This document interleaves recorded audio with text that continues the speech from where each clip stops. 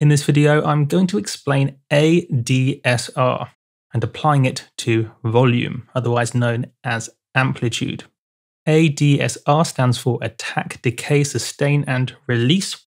The technical term for this is an envelope, and whilst you may have seen this dotted around your DAW, possibly in a synthesizer or on a filter, in this example, the most fundamental example, I'm going to apply it to volume, more technically known as amplitude, the height of a waveform. Here, a sample I can drag into a sampler, playing a high note so it's higher in pitch. Fantastic.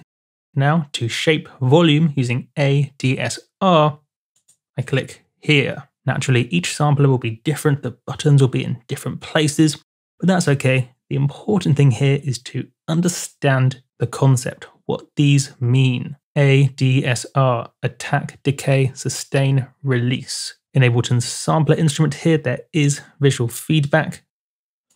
As I adjust these parameters, you can see this envelope. The technical term for this is an envelope changing. However, oftentimes you don't get any visual feedback, so it's important to understand this shape. This is the standard ADSR shape. As I press a note, it goes through the attack, this section here, and then it decays over this decay time to the sustain level.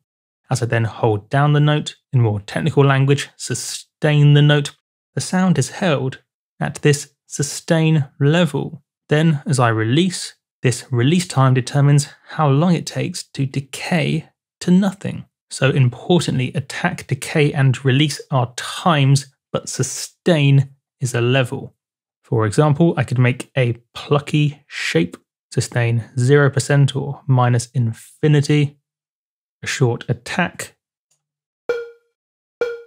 and dial in the length of the pluck with this decay.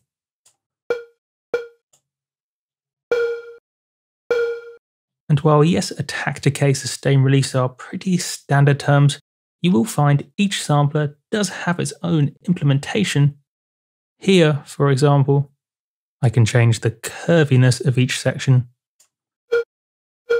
Something you can't do, for example, in Ableton's simpler sampler.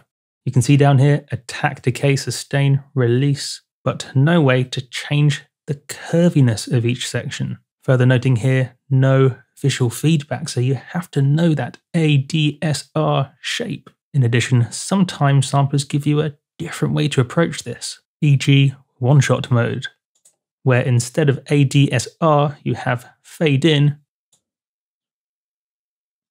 and fade out.